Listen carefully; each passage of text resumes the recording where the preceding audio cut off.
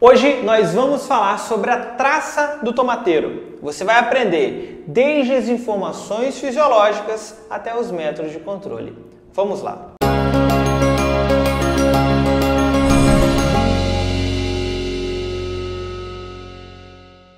A traça do tomateiro, também conhecida como tuta absoluta, é uma das principais pragas que afetam a cultura do tomate. Ela aparece especialmente em períodos mais secos e é responsável por causar danos significativos nas plantas, desde as folhas até os frutos. Ela vai poder acarretar aí enormes prejuízos econômicos para os horticultores. Quando a traça do tomateiro ela aparece, ela também afeta a sanidade dos materiais.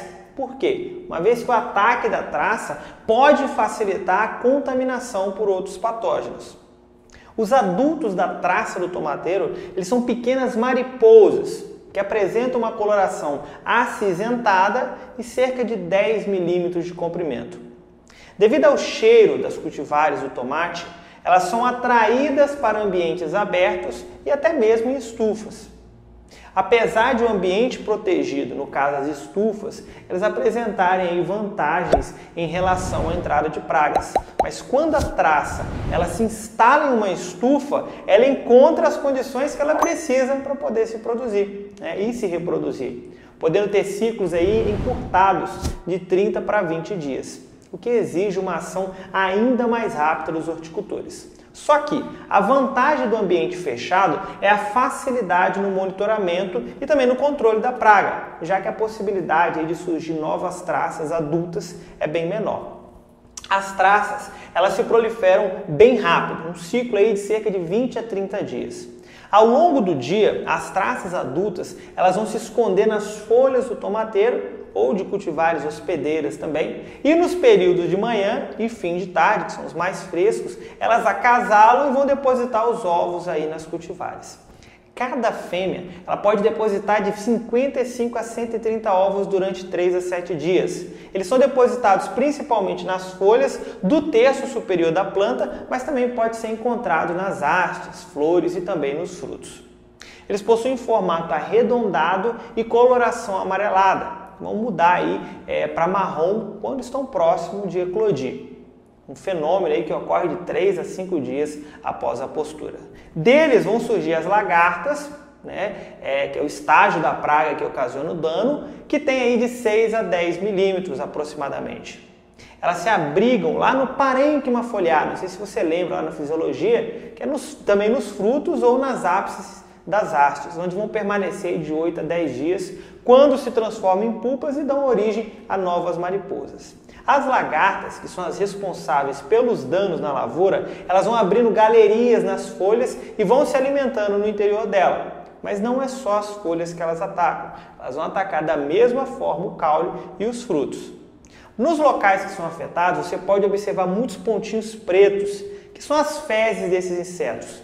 Em ataques mais fortes, elas podem destruir completamente as folhas do tomateiro, o que vai ocasionar o secamento dos folíolos e também a morte das plantas. Beleza, professor, mas como que eu posso controlar essa praga?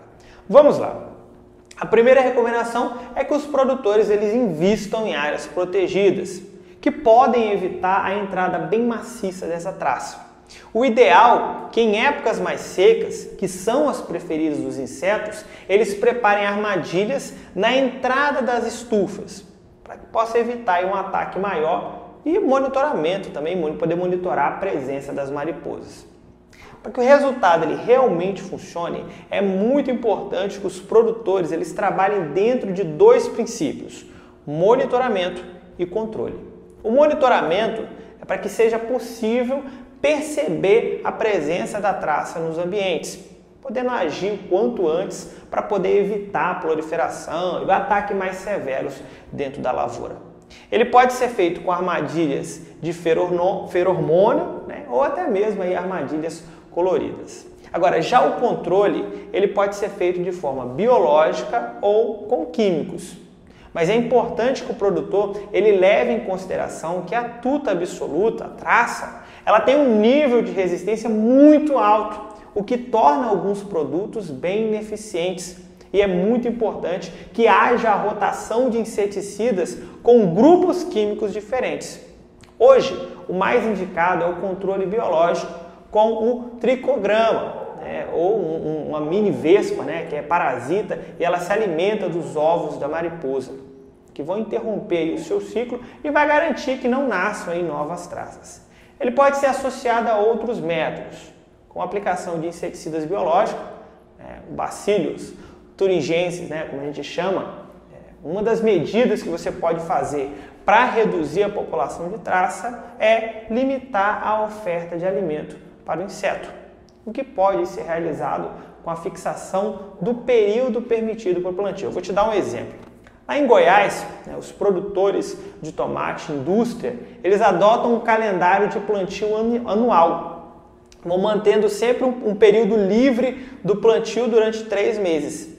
É interessante também que se evitem os plantios sucessivos na mesma área que seja feita a destruição dos restos culturais depois da colheita.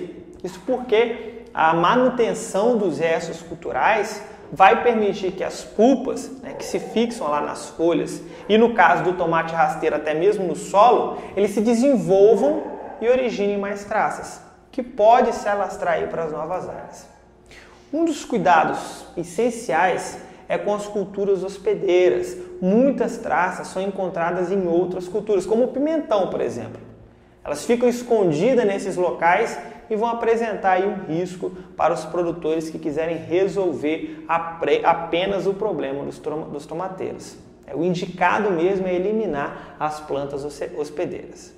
Uma outra dica interessante é a irrigação, que você pode estar utilizando. A irrigação por aspersão ou até mesmo o pivô central, ela também pode auxiliar no controle da traça, uma vez que derruba até 30% dos ovos, que vai ajudar também para a mortalidade das pulpas que estão no solo e também interrompendo na capacidade de multiplicação dos insetos. De qualquer forma, cada produção tem sua particularidade quanto a solo, adubação e também as condições para que as culturas possam desenvolver. Na hora de fazer o controle é muito importante. Se você não é agrônomo e nem técnico, é muito importante que você busque assistência técnica especializada. Caso contrário, você pode ter ainda mais problemas, beleza? Bom, eu espero que você tenha entendido como que funciona aí a traça do tomateiro, os métodos de controle, as formas que você pode estar optando para estar fazendo aí o controle desta praga. Espero que você tenha gostado e se ficou alguma dúvida, basta colocar aqui embaixo. Até o nosso próximo vídeo.